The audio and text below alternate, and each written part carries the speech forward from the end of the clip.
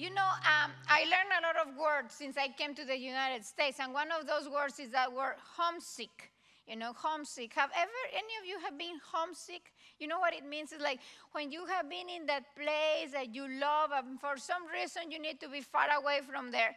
But then when you go back to that place and you're ready to leave again, you have that desire of trying to absorb as much as possible where you are there. For example, if there is that beautiful view from your balcony, you want to look at that and really just keep that in your head and in your memory because it's going to sustain you. Now, for some of people here in Texas, I know they tend to do this. Like if they're going to go somewhere out of Texas, let me eat as many Whataburgers as I can before I get out of here. There is one, who said amen? Esther, that's in Missouri, no Whataburgers, right? So we need to be sure the bishop stays here for a while. But I remember that city called Texarkana. You know what I'm talking about? There is a Whataburger in the border. And I remember, even us coming from Ohio, that's the first stop we had. For me, that's not that. I mean, I like them, but I crave way more the tacos al pastor. That, if I translate, that is pastor tacos, but that's not a pastor, just so you want you to know. But I have not found any tacos al pastor in San Antonio as that.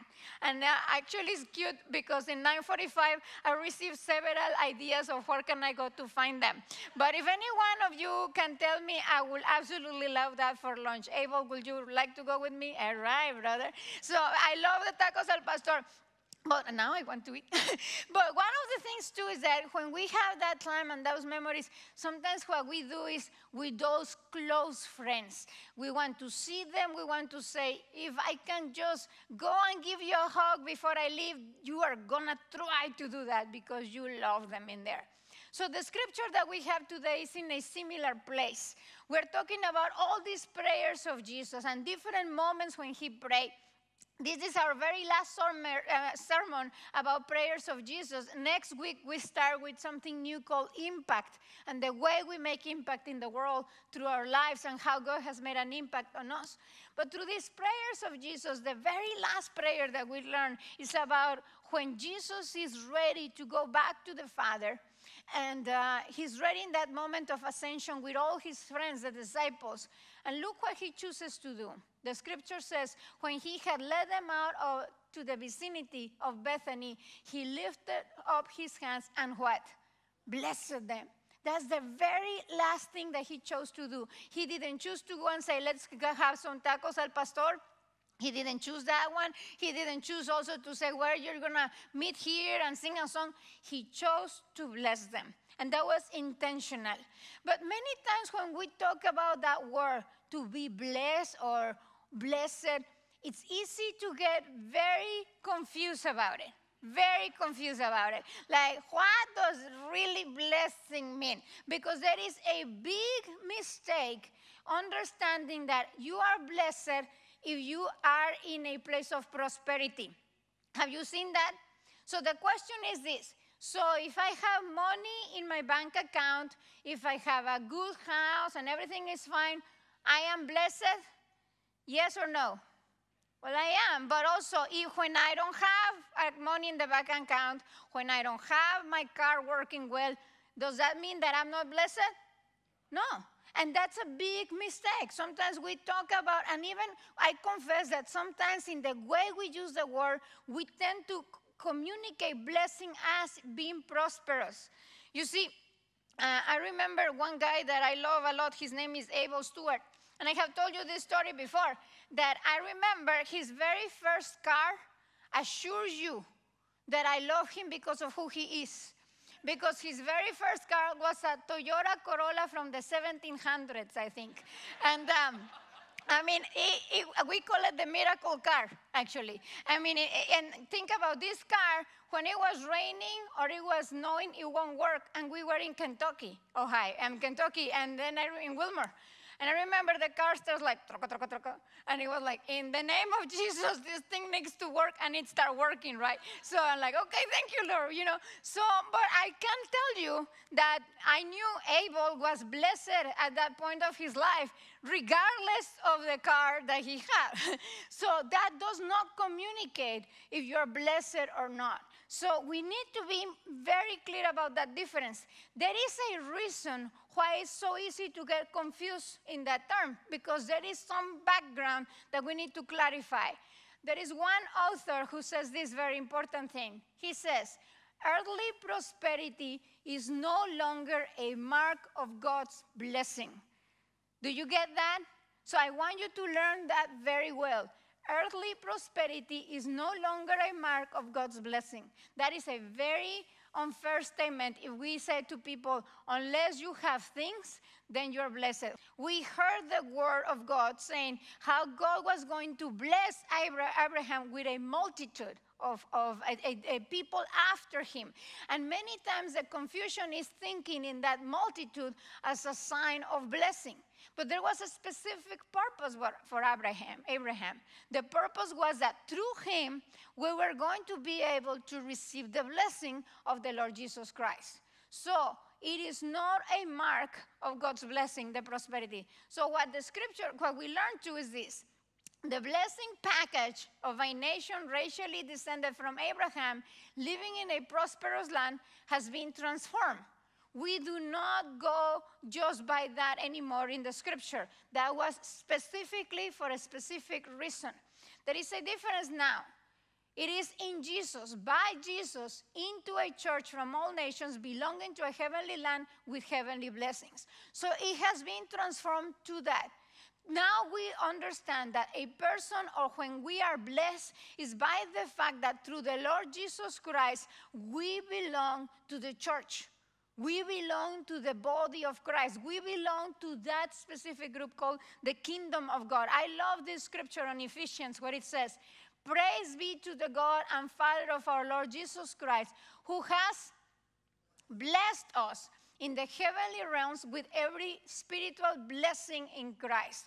So what it means is that we are blessed because God has been now part of our story. We are blessed by the transformation that God has given to all of us. We even say that in the scripture and in the Lord's Prayer. There is a moment when we say, thy kingdom come. That is part of that kingdom. Now, when we talk about the kingdom of God, is it something that is just happening in the future when we die? No. When does the kingdom of God start? It's now, through the Lord Jesus Christ. So what happened is you and I are part of that kingdom of God.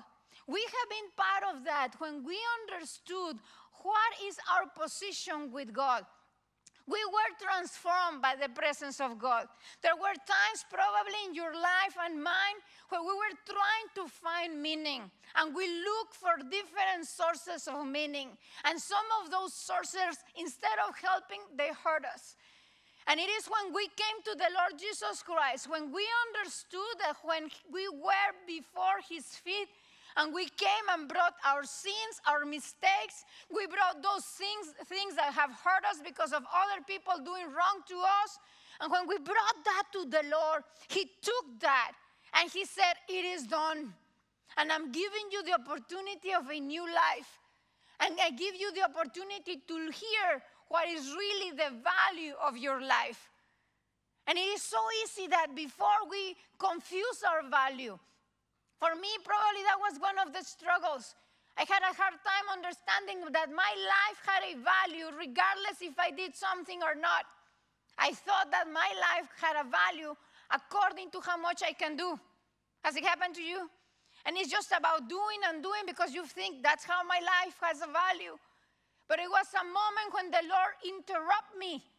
And many times he does that. He stops me, literally stops me. And shows me and says, you know, your value is not coming by what you can do or cannot do. Actually, I'm not letting you do anything right now, so you know that you have a value even in that moment for me. Because the value doesn't come by action. The value is because of the gift that God provides to us, that we become their children. So when we get that, when we understand that and we live that experience, we become part of the kingdom of God. And by that, then we become a source of communication to others about that wonderful kingdom of God. We are here to proclaim that with others, the kingdom of God. So in that case, why to bless? Why do we do this? There is one scripture that actually explains that very well, and that's in Ezekiel. And we have talked about this before. It's about learning to stand in the gap. And Ezekiel is telling us about this, and this is a very common illustration for the people in the Old Testament. At that time when the cities were surrounded by walls, whenever there was a big battle, the main captain, what he will do is he will send the best soldiers to those gaps in the walls. So he will be very sure that anything that could come through that, they will need to confront the very best soldiers, so they will be protecting the territory and the city of that place. So in Ezekiel, what God is saying and doing is he's asking, is there anyone who's willing to stand in the gap? And there God is talking about spiritual gap. He was talking about how the people of God were distracted and they were looking at other gods, and to the point that the presence of God wasn't there anymore. So he was looking, is there anyone willing to stand in the gap? To be able to be in communication with God, listening to God, connecting with God, and then through that connecting and helping the people that were in that city. So when we are called to bless, we are called to stand in the gap. And we get to a very sacred space.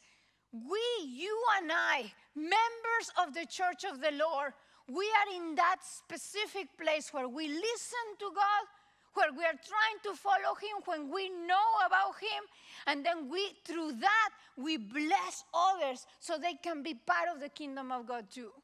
There is this very good definition here. Blessing is a publicly verbalized statement of one's good intentions toward another, but coupled with authority. So it's not just good desires, as if you were dealing with Barney, the purple dinosaur. You know, he's happy and he wants you to be happy. It's not about that. There is an authority in there. So there is another aspect on this definition. That is, blessings that are spoken without authority, what are they? Empty words. You can be saying a lot of great desires. I can tell to some of you, I hope that you will be rich. I hope that you will be thin. I hope that you will be fat. I hope that you will have a lot of money. We can hope anything. But that really has nothing to do if it's just say without any authority. Now, blessings that have authority but remain unspoken are no more than private intentions. So there could be moments when you say, I know God is asking me to say a blessing to this person, but I'm not going to say it. What does that person feel? If God sent you to do that, you're interrupting a blessing in there. You're interrupting where God can come and totally change the life of that person. The person needs to be conscious about that blessing. Publicly spoken blessings with God's authority, that's the mix. You need to speak it, but also God's authority needs to come with you. With that power, they are not magic, but they grant God's hand full license to move and act while still respecting the public authority structures of human community. In other words, God puts us as a church to be able to communicate to others his blessings.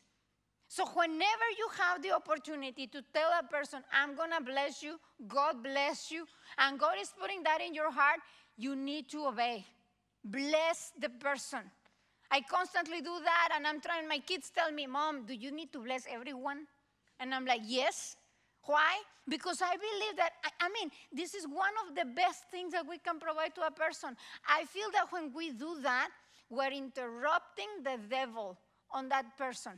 We're interrupting any conversation that person could have in their head, getting confused. And in the moment that you say, I bless you, you become an interruption for that person to start saying, okay, wait, let me think. What are you talking about? And it's an opening for God to be able to speak in there.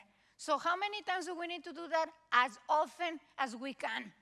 So that is standing in the gap. Jesus blessed his disciples in a way that honored and bridged both human and divine authority structures. So you put those two together. This very extensive definition came from this author, Reverend Abel Stewart. I don't know if many of you know, but he's becoming a deacon. So now that's why he's becoming the Rev Stewart in the house. So anyway, but that's what it means. It means that you are that connection. This is how I see it too. I see that we are part of the kingdom of God. And here is God, and then there is the church. Raise your hand if you're part of the church, all right? Raise your hand if you're part of the church and you like tacos. Yeah, I'm in the right church. Thank you, Bishop. Okay, and then we have people. So how does this work? God, in Jesus Christ, he says, all authority in heaven and on earth has been given to me. So in Jesus, he's receiving that authority, but he's also giving that authority to us. And we need to accept that authority. Because after that, what Jesus is telling us is, make disciples. So how do we start making disciples? There are times when we're not going to be able to go with one person and have a long conversation and connection to be able to say, I'm going to walk the person from zero of knowing God all the way to make them a strong disciple. There are times when it's not going to happen like that. So what do? I see the blessings are kind of sparks of light. When you start blessing people, you're bringing that spark of light to their life in a way that the person starts somehow allowing the Spirit of God coming and transforming the life of that person. So whenever you go to McDonald's and you get that Diet Coke and you say, God bless you, you're putting a light in there. Whenever you are shopping and you find that person in Walmart and you say, God bless you, you're going to make a blessing in there. There is a person in this church. Her name is Debbie Harold, and I know she's here, but I'm going to embarrass her. One time, I was shopping, and she didn't realize that I was behind her. And I was in the moment when we were paying with the cashier, and I could see the cashier. And at the beginning, that cashier was looking just, she was just doing her job, not caring or whatever. But here comes Debbie. And if you are close to Debbie, you can sense that that lady is holy for two reasons. It's because it's evident that she has a connection with God. And the second is because she has needed to live her life with Mr. Dudley always. And that's just if you're holy, you can survive that. And amen? I'm just kidding. Okay. So one of the things that happen is she's talking to this cashier, and I don't even know, Debbie, that you realize that. But as soon as you start talking to her and just smiling to her and just your presence of blessing that lady changed. So whenever I needed to pay, that lady was in the best spirit ever. I received the consequence of that blessing. Like she was in the best place. I saw in front of my eyes a transformation of personality just by the presence of a person willing to bless others. So what if it happens with all of us? How many people we can impact if we do all of that together? I see this in this other way. In Texas, if somebody tells you, I'm going to give you a splash of water, what do we feel? I mean, if it was in Ohio in November, you start cursing that person for sure. Right? Because like, why are you putting? But in Texas, bring it on. The more the merrier, because it's so hot that you want all the water you can because it's so warm. You love that splash. That's how I see blessings. It's just that splash of God's grace that you give to a person. It's that splash of reminding to a person your life has a value. It's that splash that the person can have that maybe what is going on in his brain or her brain is, how am I going to make it today? And you, by blessing that person, you remind them, there is that God that I can come and can rescue me. Maybe there will be times when you give that splash and you transform the next action of that person. And through that, we make an impact of the kingdom of God.